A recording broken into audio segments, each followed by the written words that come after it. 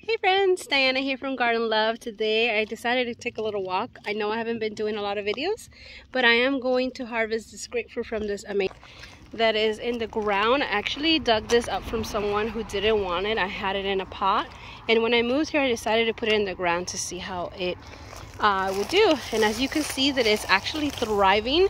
I chopped it down and it is growing from everywhere. So we're going to test this grapefruit and see what it tastes like. But since I'm here, I want to give you guys a little walkthrough to show you guys what the garden's looking like in the month of March.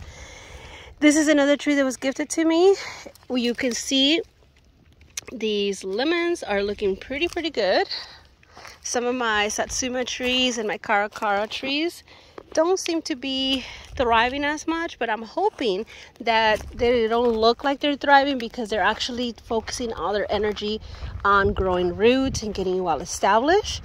We have been getting tons of frost unpredictably, like just out of nowhere. It's been hot and then out of nowhere it gets super frosty. And as you can see, my navel orange that I had in a pot for many years got a lot of frost damage.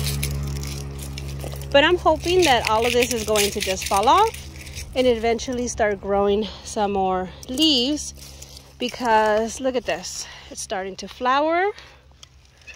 And I'm hoping that, you know, this tree can continue to thrive because it is a pretty good orange. I've had it before in the pot and the oranges are amazing and they're ginormous. So I'm gonna keep praying for this tree and hopefully it continues to thrive and this little frost doesn't, you know, break it down and kill it, which I don't think it will. It does have, I might have to come and make some cuts here. You can see all the frost. Look at that, the frost damage. So for sure I'm gonna have to come with my cutters. This is my caracara orange. As you can see, it hasn't done much either this whole year, and it also got some frost damage. So a few things are getting affected by the frost, and Lily's here walking with us today. Say hi. Our pomegranate has completely leafed off, so I'm super excited about that. I put a lot of mulch here and I'm hoping that's going to make the biggest difference this year. And I added some fertilizer and I'm hoping that's going to make the difference. And this year this is going to give us tons of fruit, because last year it gave us one, it popped open and something got to it. You guys see that little tree over there that also got put in last year? That is my variegated Eureka lemon. It's also doing okay. Not a lot of leafing, but I'm thinking when spring hits, it's gonna be doing amazing. This is my orange tree that I love. This tree has been here for a while. It came with the property. Let's see. And oh my God, I wish you guys could smell this. Delicious. Look at this. We're starting to get new leaves, and eventually, oh, we already have buds. You guys see those little buds over there? Let me get you guys closer. Look at that. So I'm gonna start taking these oranges down. Actually, I've been waiting to take these off because in the month of March and April, these get so sweet with the heat of the season. And this little orange is still here. Same thing, it's doing the same thing, starting to flower, new leaves. Some oranges still on the tree. The oranges are not that great, so I'm gonna see if maybe now with the mulch and the deep watering, maybe it makes a difference. I haven't tasted one of these oranges, so I'm gonna have to do that soon. Look at this tree. When I moved in here, I wasn't sure what kind of tree this was, and it looked bare. It barely had any leaves. It wasn't growing. I didn't see many flowers last year. It was just like a sad little thing. But guess what? Tons of mulch. I put some water, gave it some deep watering as well. And as you guys can see here, we're getting some new leaves. I already see some buds. Unfortunately, I also see some frost damage from these frosts we keep getting. Look at that, the frost damage. But I realized that this is actually a lemon tree. You guys see that? It has lemons. So I'm super excited to have these little lemons. Hopefully they get bigger. Hopefully, wait, lemons and limes. Okay, I think this is a lime tree, not a lemon, because this is all green. and they're small, so we'll see how this goes. So I'm excited about that. What do you got there? I think it's a worm. Ooh, you know who might love that? The chickens. The chickens. You should take it to see for the chickens. So let's see. What else do we... Oh, yeah. And there's also flowers here. Look at those. See those flowers? Well, you know what? The flowers are actually kind of pink and reddish. That's usually a sign of lemons, not limes. So maybe this is a lemon, and and the lemons just haven't grown that well because, you know, it hasn't had the fertilizer, the mulch, and the water that it needs to thrive and grow. But it looks like this season it will. So maybe it is a lemon. We're gonna find out together, because since we've been here, we haven't had any fruit from it. But now that I'm here, I'm doing my little Garden Love magic tricks, and we're trying to nourish it back to life. So hopefully we can get some good, delicious fruit out of it. Let's go look at the rest of the garden. Let's go look at this fig. This is the strawberry fig that I got from Ivy Organic Charles. We actually planted this together. Look at this. It also got a little bit of frostbite from the frost. And I need to water it.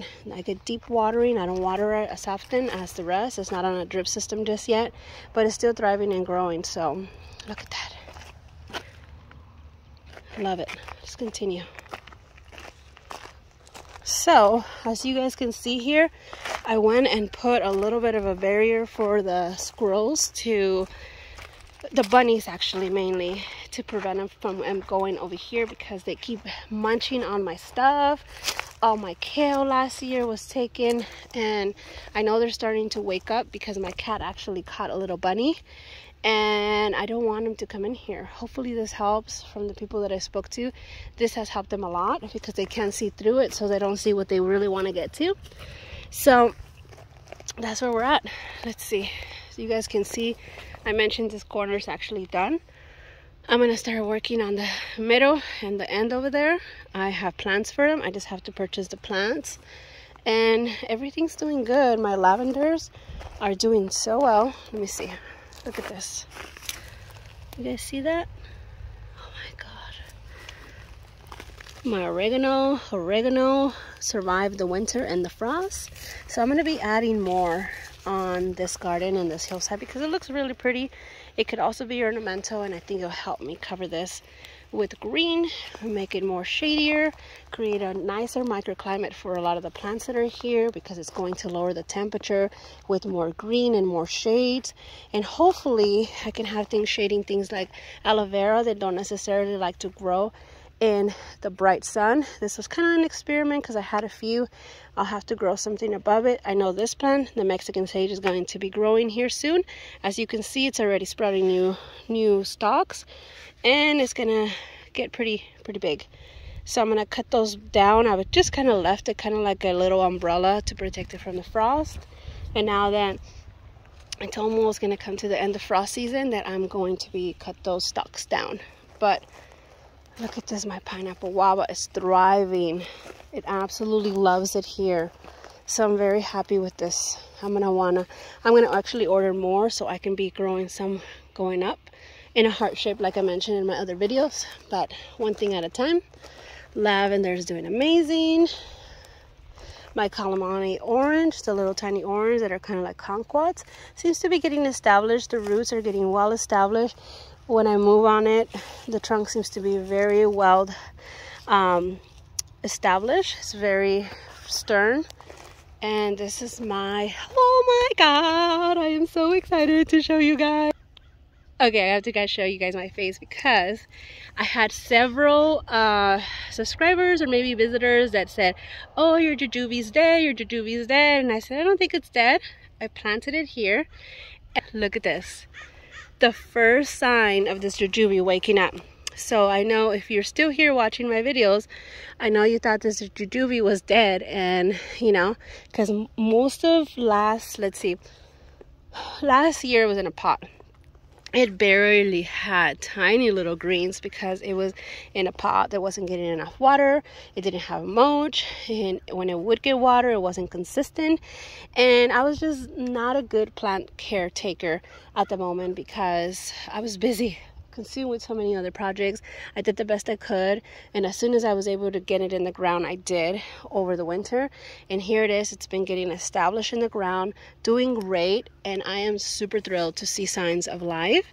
I protected it with IB organic paint that also protects it from other bugs and critters and things that might want to eat away of this wood. And also, most importantly, because look at it, it's standing here alone in the bare open of everything, getting hot sun. I didn't want it to have any sun damage, which is usually what trees get from the sun in the winter, even though that it's winter. I mean, here in California, we always have sun. So I needed to protect this tree because there wasn't anything else shading it off and protecting the trunk from sunburn. So IB Organic is an amazing product. I absolutely love it. I use it in all my trees. As you guys can see here, they're all white. And they have done miracles for my trees, even when some of them had already had sunburn, even when some of them had already had like holes from critters going into it. I put it and it's just been a miracle worker. I highly suggest that you guys use it on your trees. It's organic. It doesn't have any chemicals that is going to get into your plants and fruits. So this tree was able to survive the whole winter. And now that it's heating up without any leaves, no protection, but IB Organic protected it. So I am so thrilled.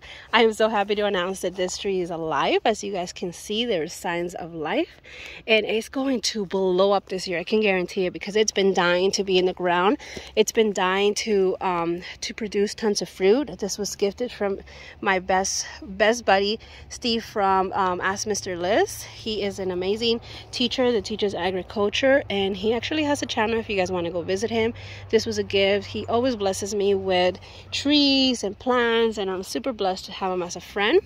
But as you guys can see, this tree is gonna blow up. I promise you guys that. I brought cushions over here because I spend my mornings when I'm off sitting there enjoying soaking in the sun like Lily is. It's so good for us to get some sun since it's winter. My job is indoors 100% of the time, so I don't get much sun. So as you guys can see, I love it here. It's looking really good. When these things start to wake up, it's going to do an amazing statement on this garden. Look at these. This is one of my favorite trees. It is my queen nectarine. The fruit is amazing. If you go back to the videos that I posted a while back, the fruit was just amazing. It was growing in a pot for many years. It was producing in a pot for many years, and I just love it. It had to go in the ground. It definitely checked that box of this tree earning a spot in this garden on this hillside. So I'm super thrilled to have it here. Can't wait to get some fruit. This was another tree that didn't produce as much last year, that really was suffering due to my neglect and my lack of to it, and it just didn't get what it needed. So definitely going to do great this year, and I can't wait to share the fruit with you guys, because this year we're gonna have some harvest videos. Go on and show you guys on my Mexican key lime. Look at this. Tons of little flowers growing and tons of new little leaves. It also got a little bit of damage from the frost that it was already starting. You know, California is a little bipolar. One day is hot and one day is cold. So it started to sprout new leaves, as you can see. And then a few days go by and the frost came. And then we got frostbite, and then all the little growth that it had done, it got damaged, and it's gonna have to restart. But as you guys can see, look at all of these new buds. That means that I am going to get tons of fruit from this tree. It means I'm not going to have to buy any key limes from the store. It's going to save me a pretty penny, because the limes do get pretty expensive. I think I saw like not key limes, but I saw regular limes for 59 cents each, which I think was crazy. So it's looking good, friends. Look at this. I need to take those weeds out. This is another Mexican sage that I need to chop off. I can already see the new stalks coming in. Oh my god, I'm so excited. I also went ahead and put a pomegranate tree that I got from my friend Steve Liz also. This was gifted to him, and this is actually kind of amazing that it's growing as a tree, and that's what my goal is. So what I'm going to do is just take these suckers out so the tree can continue to focus on the upper growth. I don't want anything coming from down below. I want this to be a tree form. And I also protected it with IV organic because it was bare during the winter. And it was up here sitting in the middle of the sun. This is a spot that gets tons of sun. And I've been putting lots of mulch and a lot of drip. If you dig here, you're going to see that this soil is moist, which is amazing. That's what you want for all your trees when you dig under. You don't want it to be bare and dry like this soil right here. Look at this. Nothing's gonna thrive and grow in a soil like this except maybe some nopales, some nopales. So I'm going to add mulch because even these need a little bit of moisture capture in there. So very important. Look, if I dig here, this soil has moist. That's what you want for your trees. So yes, that's starting to bloom out and grow. Are you gonna give that to the chickens? I want to make a little home in it with the water bottle because I finished it, and then I want to put it in the water bottle. Oh, okay. So this is more lavender. This is, I always forget the name of this. I want to say it's like goji berry. It's supposed to be like these little berries that look like little chilies. So I heard chickens love it. I heard people don't really like it that much.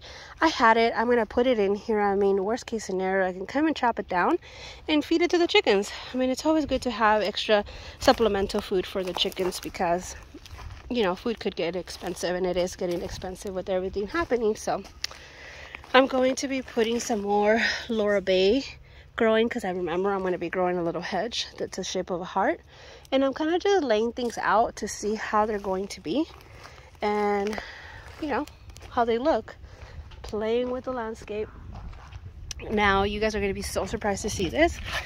And I got some honeyberries. Honeyberries are supposed to be like blueberries with tons and tons of vitamins and minerals that are super good for you. So I went ahead and get it. Now there is a thing about these honeyberries, they don't like the sun, like super heat, like the heat that we get here in California. So my goal is that I planted them. Hopefully they get established before it gets too hot.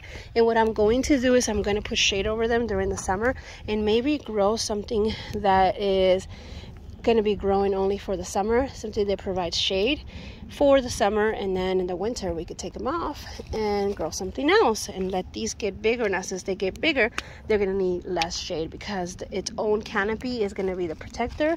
It might get some sunburn and only the top layer is going to get damaged. So that's my goal. Kale is still thriving and growing. I'm using some, and some of them I'm using for the chickens. So I'm supplementing some of their food with, you know, some greens from the garden. So it's always good to give them something good. I went ahead and took out all of my basil plants, chopped them down and just chopped them in there. I'm going to add a mulch on top of it, and I'm going to allow it for it to all break down so it can start to continue to feed the soil, and it could just continue to replenish. I did not dig up the underground stalk. I'm going to let that break down in there, let the little worms eat the roots because that's also food for them as it's rotting out, and just let it be. So like I said, everything can replenish itself, and eventually, you know, things are going to just be feeding each other, and I'm going to be growing things in between the things that just grow, like this Meyer lemon. You guys remember my Meyer lemon? This tree is looking amazing. It looks a little bit of iron deficiency, a little bit of nutrients. I went ahead and added IV organic fertilizer. My friend Charles actually sent me a package. I was so blessed to receive it, and I went ahead and planted this. I use the IV organic fertilizer. I also painted the stalk, as you guys can see, and I'm going to be removing some of this because what I want this tree to do is to really focus on it rooting and getting established. So let's go ahead and take some of this fruit. As much as it hurts me, maybe just leave one or two on each little branch. This had a really good root system, so it could still grow and thrive with what it had, but I want to definitely don't stress it out that much. I wanted to focus on rooting, getting established, because this tree is going to grow pretty big, pretty wide, and it's going to give me tons of Meyer lemons, tons of Meyer lemons. I went ahead and took down all of my sage. As you can see, I broke down all of the sage. And look at this, another Mexican key lime. And look, there's still some Mexican key limes. left here. Yeah, Lily? You want to feed this tree? Yeah, let's go feed it. Let me just finish showing everybody how everything's doing. It's growing some new leaves, some new flowers.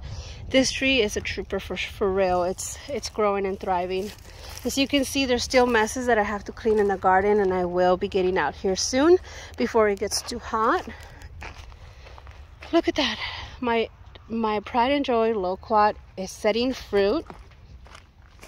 Hopefully this will be ready by next month. Usually it is by April. My blueberries are doing amazing.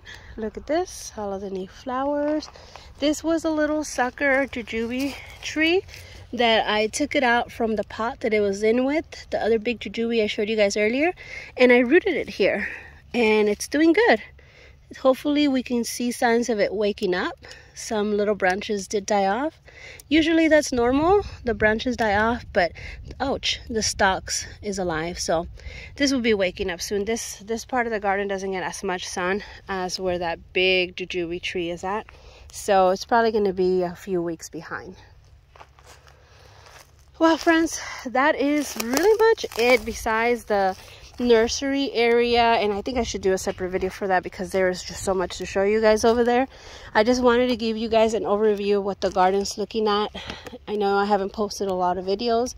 I know that I've been doing a lot of work, but I just haven't been recording because my time is very limited, and I didn't want to you know, the 20 minutes, the hour, the 2 hours that I get in between all the responsibilities that I have.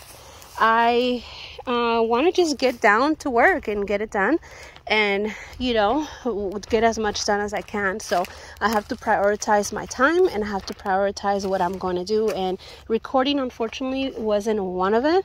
But I do want to give you guys an update. I miss you guys all so very much. I can't wait to continue to doing videos. I'm hoping to I'm praying that something changes in my work schedule that allows me to be home more and allows me to do what I enjoy doing, which is spending time with my beautiful kids and being out here in the garden, which is my sanctuary. You guys know this is what allows me to de-stress and just like just distress. I love this. This is like my passion. I love this, and if I could make money doing this full-time, believe me, I would. But unfortunately, this doesn't pay the bills. But since I love it, I love to share with you guys and grow with you. So I want to show you guys this before I leave and end this video. So this was a sucker or a piece of pineapple guava that actually rooted by my pineapple guava. You guys saw it last year that it was growing by the side of the dirt locker. I actually pulled it off. It had roots, and I put it here. I put IV organic fertilizer. I put, let me see, I always forget the name of this. Some mycorrhizin, so that way it can help the roots start growing and thriving. And I put this as a little bit of a shade and a little bit of frost protection. Even though this is really frost hardy, I still put it there because I didn't want it to be super stressed. I want the roots to get established, and hopefully once this is done, I did cut it here so it could bush up. Hopefully I have a pineapple guava bush here growing here pretty soon, and that would be the tip and the bottom part of my heart that I'm about to start doing, going up and down. So I still have some garlics that I need to pull out, and my cilantro did great. I picked up some cilantro many times. I have some Laurel Bay here that I'm planning on putting in the ground so I can start growing my heart. I'm gonna integrate some pineapple guava and also some of my Laurel Bay and do a little hedge with some little pathways in between to get to the middle of it. But as you guys can see, you look at it from this perspective and it looks like you barely have done anything. Like I've barely done anything, but you go from up above and you look down, it looks, you can actually see the progress from up above, and I'm about to show you guys. So it's just about the perspective you see it. You guys can't get to you know, unmotivated. You guys cannot get discouraged because you feel like you're not doing much. You feel like you're not accomplishing much. But really, one step at a time, little by little, one plant at a time, it's going to grow and thrive, and you will accomplish your goals, whatever it is that you're trying to do.